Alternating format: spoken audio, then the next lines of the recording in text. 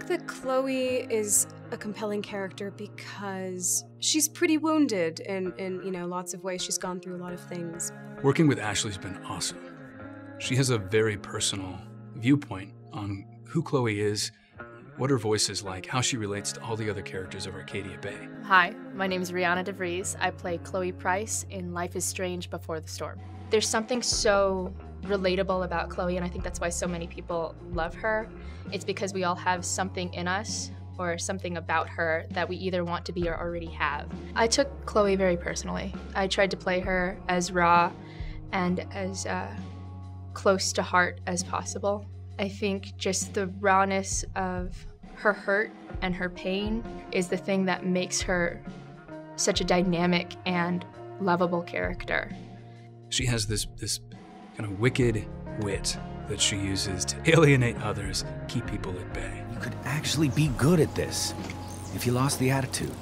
My attitude is what makes me special, David. I think she's someone that doesn't want to let on that she's affected by others, but absolutely is. Finding Rachel at this point in her life was a really big deal for her. We've embraced this idea that each girl kind of desperately needs something that only the other person can provide at this specific point in time in their lives. So getting to see that need, that vulnerability, and the strength and the kind of power that the characters pull from each other, it's incredible. We heard about it in the first game, obviously it's a lot of what motivates Chloe. And being able to actually see it and have the players experience it, I think will be really special and really fun. A lot of fans I know are really concerned about what happened between Rachel and Chloe and exactly how it broke down and how many layers their relationship has. Just having a hand in bringing that to life has been an honor. I've had my own mental perspective of who Rachel must have been and that kind of thing, so getting to actually see her fleshed out and to be able to read the interactions that she and Chloe have has been really awesome, and the team has done a really great job of crafting those scenes. I got to work with Phil, who was the voiceover director for Liz 1. He asked me questions that would prompt certain emotions from me so that I would read the lines a certain way. It becomes a very personal matter. It's not just playing around anymore. I'm feeling everything that I'm feeling. It was the junkyard scene in episode 1 where Chloe is just like crying and beating on cars and things. And Phil had told me as a motivation, he just said, "You can't be with someone you love anymore."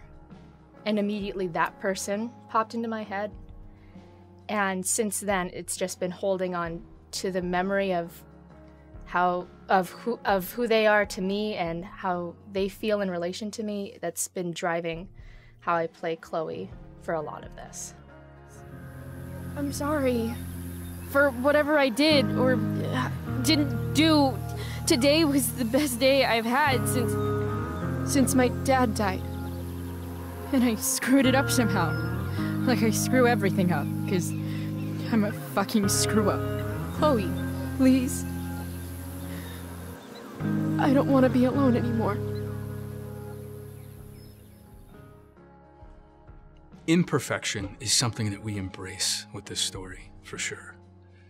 Rachel Amber has a power and a charisma and a meaning to Chloe that is, from the first game if you played it, incredible. We don't know for sure that it's purely good. We hope with the story in Before the Storm to raise this question of, it can be amazing to meet a person who has that power.